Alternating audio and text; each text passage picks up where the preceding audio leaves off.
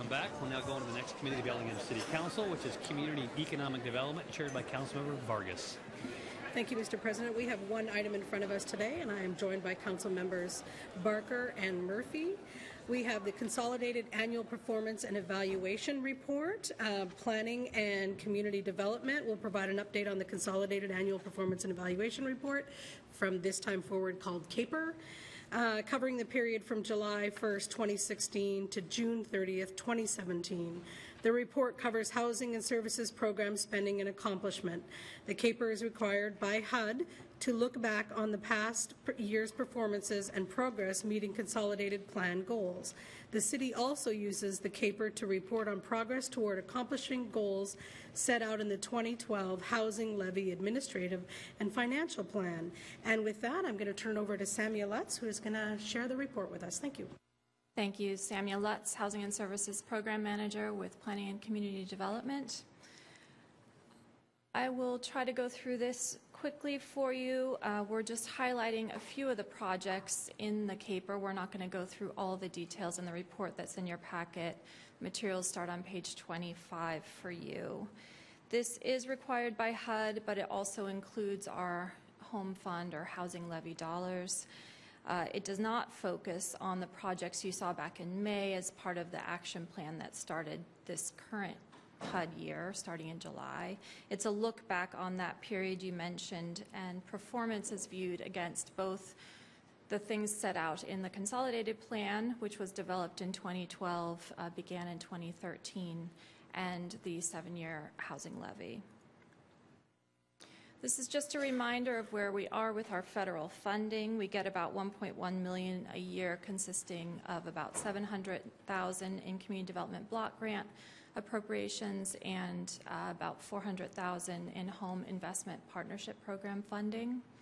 That's remained flat the last couple of years and of course is quite uncertain going forward. So to zero in on leveraging, you can see along the left-hand side of this chart are the categories that are outlined in your administrative and finance plan. And you can see that it varies by program. The rental housing development is perhaps obviously the place that we leverage the most funds with all that new development coming in. Private funding that's leveraged typically is bank financing through low-income housing tax credit programs, other bank financing, or through philanthropic dollars. There's also sometimes housing trust fund state dollars in that as well. And sort of on aggregate, if you look at $1 of levy funding that we might put into a project, we leverage over $12 of other funding. So I'm going to go briefly through some highlights in the different programs. So under production of housing, this is a project that was completed, that was highlighted in the plan. This is Villa Santa Fe, developed by Catholic Housing Services. It was formerly referred to as Bakerview Family Housing. It consists of 50 apartments for low-income families. They're all 2- and 3-bedroom apartments.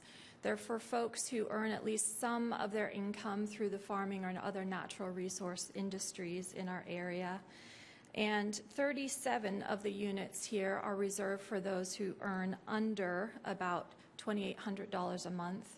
13 of the apartments are reserved for those earning under about $1,700 a month, and that's assuming a family of 4. The city put in $1.7 million to this project. It's a total project cost of about $15 million. Another one I want to highlight, this was committed to during the CAPER period. This is the Bell Tower building, which is purchased and developed by Lydia Place. The city put in about $336,000, much smaller type project. Total project cost for this was over $800,000. We focused, of course, just on the residential portion. This is a mixed-use situation, but the downstairs has 5 units reserved for those exiting homelessness. And the folks living here are targeted toward pregnant individuals or those with young kids below 3 years old. And it's operated as a permanent supportive housing, so there are a lot of supportive services that go along with it. So the CAPER also shows a commitment to the 22 North project, which is currently under construction, as well as a number of projects in the preservation category, including a second shelter for domestic violence, sexual assault services that's under development now that will house 14 victims of DV. Also an Opportunity Council fourplex for families exiting homelessness that needs substantial rehabilitation, and our ongoing city home rehabilitation program and the Opportunity Council's manufactured home repair program that we contribute to in partnership with them. And the levy tracks the goals for those together. Production and preservation are looked at together. And so this is a snapshot of where we are on those 7-year goals. If you look at those under contract, we're surpassing the goals. Those that are not are actually completed and folks are living in them, 309 total for those 2 programs. So moving on to the home buyer program, this is in partnership with the Washington State Housing Finance Commission. It's divided into 2 separate programs, one referred to as the restricted program in partnership with Colson Community Land Trust, the other referred to as an unrestricted program in partnership with local banks.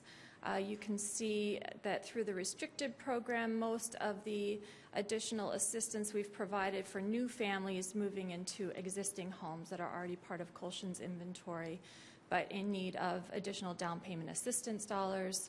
In the unrestricted program, we've gotten mostly new inventory coming in through that. And just a snapshot here of where we are. This is a tougher, things have gotten tougher since we set these goals in 2012. Cost of housing has risen significantly since that time, yet incomes have remained flat. So that gap between what folks can afford and what housing costs are is much larger, yet we have a specific amount that we've maxed, said that we can contribute for each down payment assistance dollar figure for each household. So we're not able to help as many people as we anticipated being able to help through this program, but we're still on track and have accelerated it through this partnership with the Housing Finance Commission. The Community Facilities Program, this is a completed project from last year in partnership with Unity Care Northwest. Their dental clinic serves about 6,000 low-income clients annually, both adults and children, through 12 new clinic rooms. This program is funded only through Community Development Block Grant dollars. We put $225,000 into this particular project. We also committed funds during the CAPER year to the Opportunity Council Drop-In Center to improve the safety and the service delivery of the programs that they house through that, including the Homeless Service Center. Moving to the Rental Assistance and Supportive Services Program, this shows how we're far surpassing our levy goals in this area, and that is also true if you look at the Consolidated Plan HUD goals in the CAPER. This program is funded by all of our different funding sources, but we are capped with federal dollars that can go in to support this program. And just to name, there's a lot more details in the CAPER about this program, but I wanted to name the agencies that we do support through this. For housing services, we support Lydia Place, Opportunity Council, Northwest Youth Services, YWCA, DVSAS, and Catholic Community Services through specific programs they have. And through Human and Social Services, those agencies I mentioned also have human and social services programs that we fund. And in addition, we fund Whatcom Alliance for Healthcare Advancement, the Council on Aging, Sean Humphrey House, Bellingham Food Bank, Rebound, the Bellingham Child Care and Early Learning Center, Whatcom Literacy Council, Whatcom Dispute Resolution Center, Law Advocates, Mercy Housing Northwest, and Bridget Collins.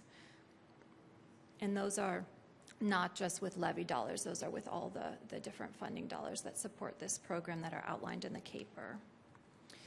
So that's all for the CAPER summary slides. I want to just briefly give you a snapshot of where we are since we're 2/3 of the way through our levy, our 7-year levy period. I wanted to show you where we are with that. Here you can see the categories according to the administrative and finance plan that council approves. And on the far right-hand side, the total budgeted in that administrative and finance plan and the percentage allocated to each of those different categories.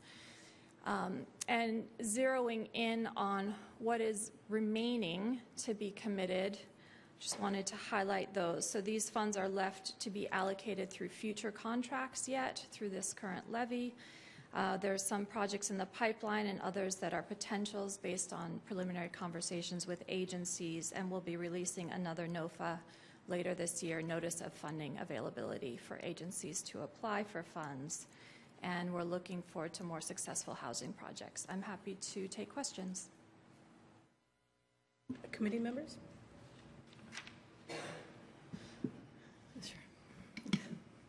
So thank you, Samia. We actually noted how well this plan has been working in our Justice Committee in being able to really see what we set out to do, be able to track our funds and look at our goals. And although a very packed report, to be able to really see, are we meeting those in a very simple and easy way. So I think that's really helpful. I had a question, and this might, if it's where I just need to go get more education, please don't take the time to educate me here, but I saw the $300,000 that then goes back into home buyer for Colshan Land Trust, and I thought whenever when Colshan Land Trust gets a hold of a property, then it only increases. I think the person who sells can only get about 1% per year. So I would have thought that would have kept it affordable, and we wouldn't have to help somebody get into that house with a down payment. So I was just surprised to see $300,000 going already to what I would have thought should have been a permanently affordable house. But how is that permanently affordable if we're having to give down payment? Again, if it's education I need to go get, I can do that. But yeah, that's simply, that gap is just really growing between the cost of housing and what folks can afford. And so unfortunately, there's additional subsidy that needs to be put in if they qualify for down payment assistance. It is paid back at sale. As at sale, right? So the Housing Finance Commission will get that money back and be able to roll it back into the program. Right now, we're still sort of transferring to work with them, so the city gets that money back. Okay. And then we're able to use it as program income and put it back into projects. So technically, it's just a pot of money that's like invested, sitting, waiting till we get paid back, and then we reinvest it back in. But we're not kind of double putting money into affordable housing that way, where we're. The only time it might be double is if we've supported the construction of a homeownership whole project, and then in the future there's a resale and an individual needs to get down payment assistance to qualify. Thank you for that home. Yeah. Mayor Kelly. Just a comment. I don't take the opportunity as often as I should to compliment our staff who does a wonderful job, and I just want you to know that Tara and Sammy and the rest of the people that are working in community development have made this process so much more transparent, and are I don't know exactly what to say, because transparent means everything to me, but the idea that we can pull this information up, as April said, and let you know how we're doing and let the community know how we're doing, especially if we're going, into another round where we might be looking at another housing levy or another 0.1% for housing and services. So thank you, Samia. Thank you, Tara and Katie and whoever else I need to thank. But we're very lucky to have them. I concur. It is much easier to have the conversations when people ask what we're doing around helping people with low income, with affordable housing, and people who are in circumstances that they cannot get homes. So this is really helpful. I am curious, and not that you have to answer this now, but if we could look at this in the future around what gaps we have that aren't funded, and so that when we get to the conversation of our next levy, we're clear on what we actually might need and what we aren't able to take care of. Because I know there's a lot of things that we're doing, but also what gaps can we not touch, and what do we need to do to get there? We are underway with that process, actually, because right now we are building the next 5-year consolidated plan, and we just went through I know Dan, April, and Michael were participants in a community solutions work group, and we can share the gaps that we're already identifying with you following today's presentation. And me. And the mayor, yes, the mayor had the community solutions work group. Yeah, and you can send that to us, because I know we're a little bit behind today, but I totally appreciate that that's being looked at. April, and then Michael. Also, on the first part of the plan, I know we're required, I'm assuming by maybe HUD, to get citizen participation, and that on here, we didn't get any public comment this year. So as we're looking at that consolidated plan update, I think opportunities where it's not just checking a box to say we're getting it, but clearly this might not be the venue where people are coming forward. We might need to go, whoever the consumers or the participants are, trying to find better ways. So we might make that as some projected goals and then see if we're able to meet those as goals as far as getting community participation. I mean, it may just be they think you're doing such an amazing job. But knowing the Bellingham community, they really like to participate. So I will say that we do get more participation when we're setting goals and strategies than we do when we're reporting on our progress. Mm-hmm. Michael and Dan. Yeah, I think one of the nice things I like about how the Bellingham Housing Levy was set up is it did have targets, and we didn't predict our targets accurately. We under-predicted, we've had more success. But the question I want to ask is, when you show a comparison of home buyer program or rental assistance to the 7-year goal, is that the original goal? The goal is outlined in the plan? Because we have then taken funding away from home buyer, 20%, we've decreased that funding by 20%, and we've added to the residential one. So in a certain sense, we should have increased our goal for residential, and maybe we're not outperforming so awesomely, but on the home buyer portion, we should have, in a certain sense, decreased our goal 20% below the 50%, so 40, and would show that we actually are outproducing that area. See what I'm saying? We need to adjust the goals based on our new funding allocation. Is this the old goal or the new goal adjusted? So as far as I'm aware, the only place the goal was changed was in that rental assistance and supportive services, that it was adjusted upward in fact, early on. And then funds were taken from that program to fund additional, funds were taken from development to fund additional services. But the home buyer program did not change. The budget allocation remains the same. Oh, it wasn't the home buyer, it was from the production. Yeah. So I think we should adjust our goals based upon the new funding allocation. I think it'll show a very successful story, but I think we just need to be kind of realistic, because we dropped that some of the funding levels significantly and raised others. Well, I think, can I just... Yep, go ahead, Kelly, if it's referred to that. Michael's. I think that what we found was that our housing was going to be more successful if it had supportive services. So I would encourage the council, as we move forward with other initiatives, that we keep our goals clear, which we're exceeding all of them, and then what we do is we allow flexibility to make sure there's enough flexibility to use the money where we need to. I know in talking with Dan and with April, that we didn't have I don't think we considered that services, we were going to need that service money.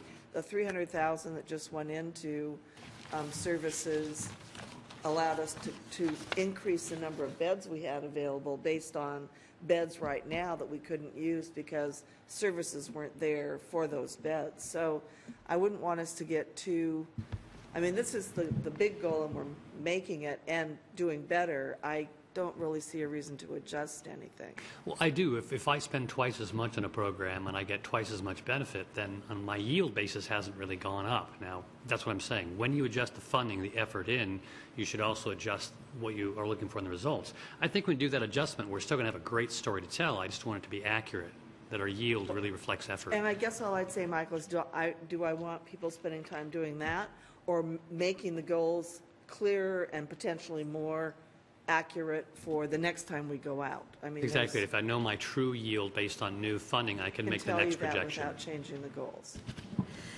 Dan, and then April. Yeah. So I was on the team that put together the housing levy in 2012, and we drastically underestimated what we would need for those supportive service dollars. So I think going forward, I think we have a better picture, clearer understanding. It relates to retention, housing retention. So people can get into housing, but if they're unsuccessful in their housing because they're not supported with wraparound services, then they can fail in housing, and then they wind up back on the street. My question, I've got a couple quick questions here. So housing levy, community development block grant, home investment partnership, and general fund dollars total just shy of $6 million for housing and supportive services. Is this the complete financial picture that the city contributes to housing, homelessness, or is there more? I recall a different number, but I could be off. Yes, this is everything that's under the Housing and Services Program. Okay. And then for this slide, I'm trying to ask this the best way I can. Is the number 882 for in the queue and completed? Will that be the correct number? The one is a subset of the other. So the committed projects include those that are also completed. Oh, okay. So 573 is going to be the number that we're looking at. So we're still over the goal. Okay. And then for housing levy dollars, it says in the report that for federal dollars, it increased from $6 leverage to $8 from 2015 to 2016. Are we seeing any kind of increase in housing levy leverage dollars? Yes, and I'm sorry I don't have the old numbers for you, but yes, those have definitely increased over time. Thank you. Okay, just some notes as we move forward with our next goals. I think, again, this consolidated plan, I really like the process of it, and I'm hoping to use it in other ways of looking at things in the city so it can be more transparent and easier to follow. But I think one of the things is when you put your program objectives forward, and if you're not constantly looking at those and wondering what your goals are, and that's where I like the flexibility, you really... You might end up veering off and not following those. And I know that we constantly come back to those with this document. And one of those is one of the things that the school district brought up to us is that, and we didn't set it in our program objectives, was disbursement of a lot of these housing types. And so I'm hoping that I'm sure we've heard about that quite a bit at this point, but in the update of maybe that larger investment might be more worthy to take some pressure off of a school district or an area. And then I'm looking through, one of our goals is promote cost-effective, sustainable design, and I think sometimes definitions can be really important. What is sustainable? Is it just that it's going to be easy to repair and maintain, or is it more looking at our climate action plan and how we're looking at sustainability in this community? And my last one, which is super nitpicky, and it's just, I think government documents should always try to take out the emotion. And I don't know if this is left over from something in the past, and maybe I'm just being too picky, but on page 30, it talks about the grants from HUD having generally declined since the early 2000s, and then it says, comma, without even considering inflation. And I would just say without considering inflation. I mean, it just seems a little bit like poking, and I think that we just need to take that out of it. So I apologize for being down in the weeds on that, but I think it's important that we just keep things high level and state fact. Any other comments? Okay. This was for information only. Tara and Samia, is there anything you need from us on this report? All right. Thank you very much for your presentation and to committee.